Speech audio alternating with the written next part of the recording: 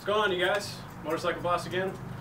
We are working on two bikes today. We got a Triumph Daytona 675. What year is this again? 2013. 2013 675. And we got a 2005 Ninja 636.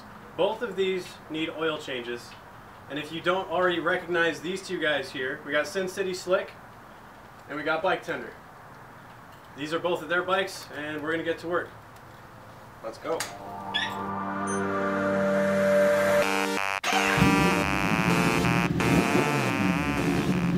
So the first thing we're going to do to make sure that we can do our oil change is we have to be able to access the oil filter, and the oil filter is actually down here behind the plastics, so we have to remove this, remove the plastic. There's one bolt here, here, and one up here, and once you remove those, there's going to be more bolts under here, and I'll show you that. Once you remove the bolt that's up here, I already loosened this so I can remove this pretty easily. You're actually going to have multiple bolts, and I don't know if you can see this. There's one bolt here, here, one over there, and then there's one down there. Remove those, and we'll move on to the next step. Once you take off the plastics, all you got to do is disconnect the turn signals. These two right here. Make sure you guys know what color you're going back to. Sometimes they're different, blue to green to black, white to black here. And disconnect your rectifier. So now, next thing we're going to do, we're just going to take where you add the oil, just take that cap off. This is going to be so that when we pull the drain plug off, air can come in and then the oil can drain faster. So we're going to throw the drain pan underneath to catch all the oil. Right here is the drain plug. We're just going to loosen that, break that real quick. Have the drain plug underneath it. We're just going to twist that off. And then we're going to have some oil coming out. It might be hot, so be careful.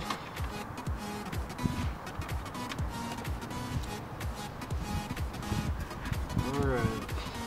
Just let that drain.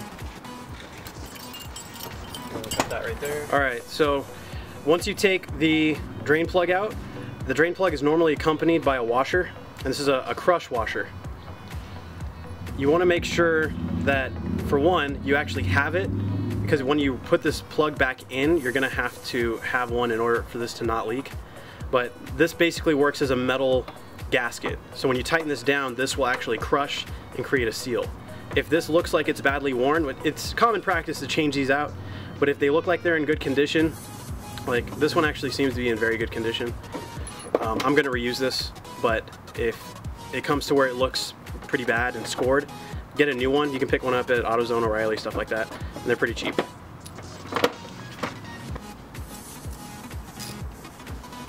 Alright, this is the oil filter right here. It'll look like a canister. This isn't the same thing that you'll see on all bikes. Every bike takes a different oil filter.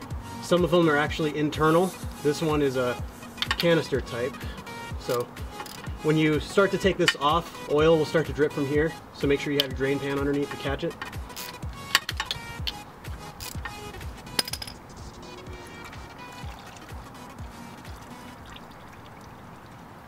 And then just put it inside the oil pan. Just like that. And just let that drain. So this is the Ninja 636. We had to take the left side panel off, the fairing, and as you can see right there is a K&N oil filter. Sometimes the oil filter will be located in different areas for different bikes, but normally they're in the generally the same area, which is in the front and low normally. Some of them are a little bit higher, but this is the general location that they're at. Alright, so now we're going to get the new oil filter.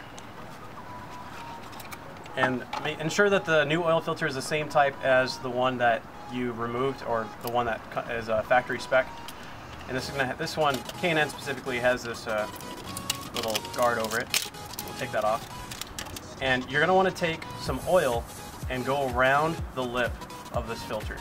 And the reason we do this is that it creates a better seal, and then when you tighten this down, you'll actually be able to tighten it down a bit further than you would if this was creating friction. So just get a little bit of oil, either new or used, it doesn't matter, and just go around the rim, and then we'll screw this in. Some people like to actually fill this up, but Really, that's a personal preference. People say that it helps to prevent dry starts. So, but the way this is mounted, it's sideways, and all the oil is just going to spill out. So it's really a personal preference at that point. That's it. If you look at the face, the mating surface of the oil filter, you want to ensure that this is clean. So go ahead and go around. Make sure that the old rubber gasket that was on the old oil filter isn't stuck on here. Sometimes it comes off. It's rare, but it does happen. And also look at the threads of where it is, where it screws onto, and make sure they're not chewed up. So now I got that taken care of. So with the oiled rim, we're gonna stick this on and just screw it in place. A lot of people like to put a lot of force onto this. It's really not needed. So like right here, it's snug. Just go that much, we're good to go. So now we're gonna get the drain plug and we're gonna put that in. We're gonna scoot this over and we're gonna have a towel in place, catch the drips, so I have some place for my hand. We're gonna clean up the mating surface. Ensure that you have your washer. We're gonna screw this in place.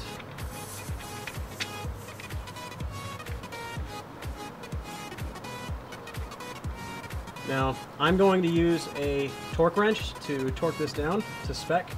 If you don't know how to use a torque wrench like this, I have a video. I'll put the link in the description so you know how to use this.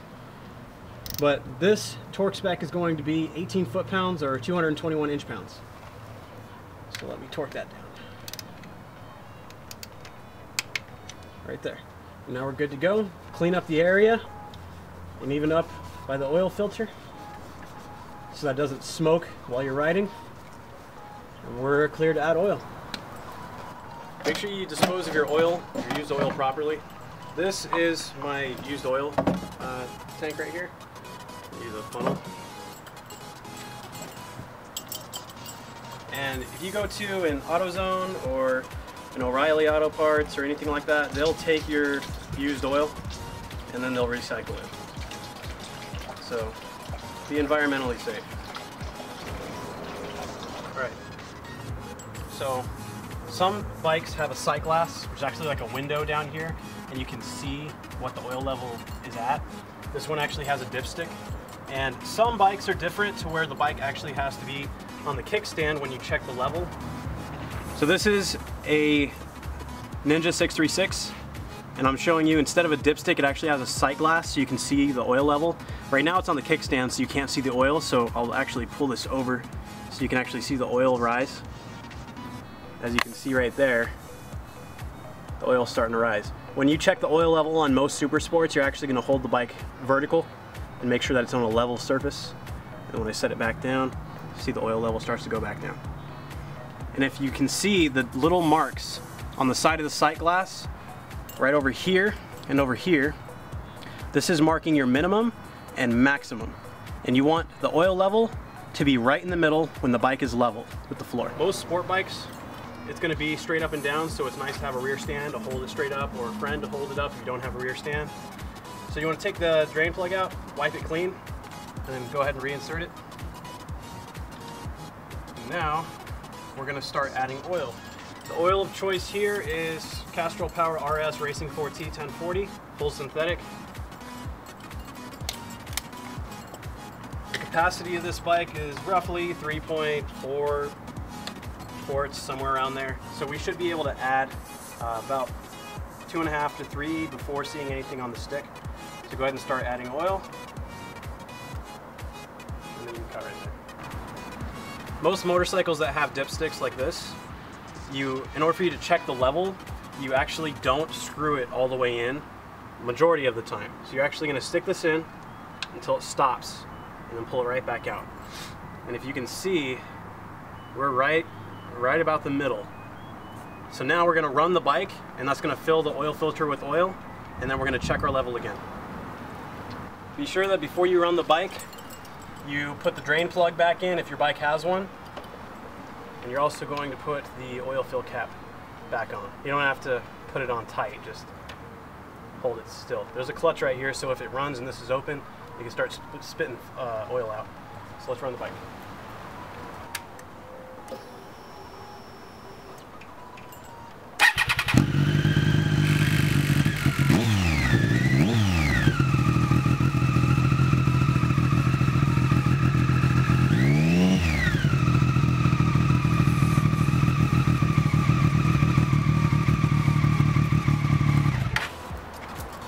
run the bike, only let the bike run for about 10 seconds.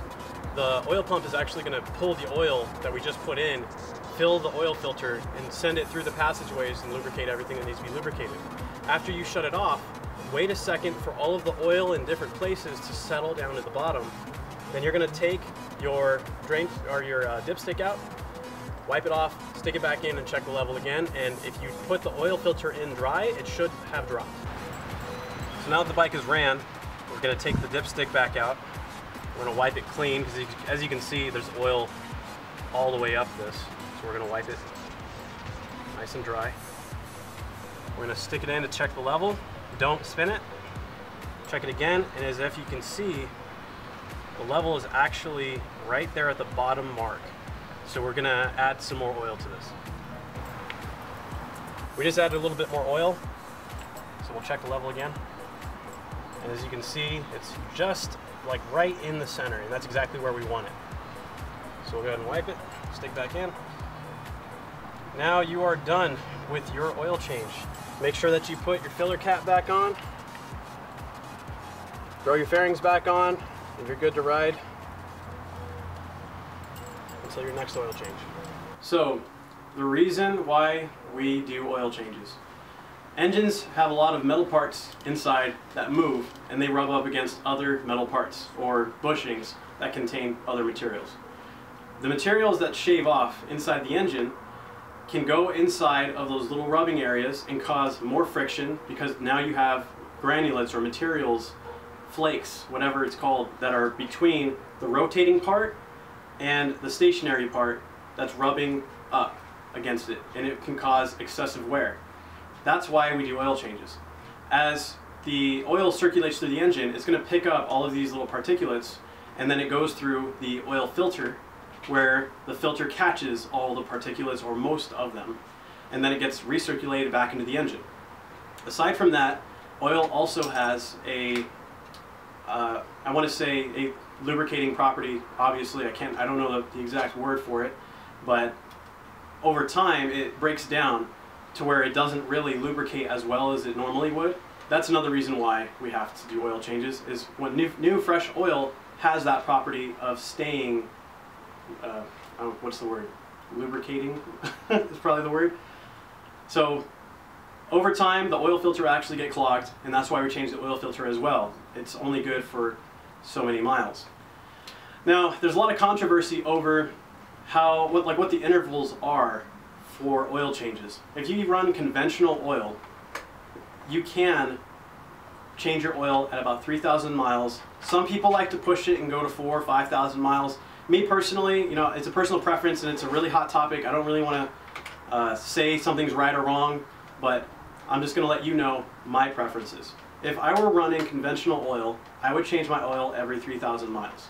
If I were running full synthetic, like I always do, I change my oil every 4,000 to 5,000 miles, depending on the conditions. But everyone, like I said, that's my opinion, so I don't want to have any fights or anything in the comments. But do your own research, make your own opinion on when you want to, or how often you want to do your oil change, and that's really up to you. But the good thing is that you're getting your oil change done, and that will extend the life of the engine, and you'll be riding for a long time. But that's really it. That's the end of the whole video. If you guys want to see more videos, subscribe. Let me know I'm doing a good job. If I'm not, yeah, just let me know. Go ahead and hit the like button, comment. If you have any questions, let me know. I'll see you guys.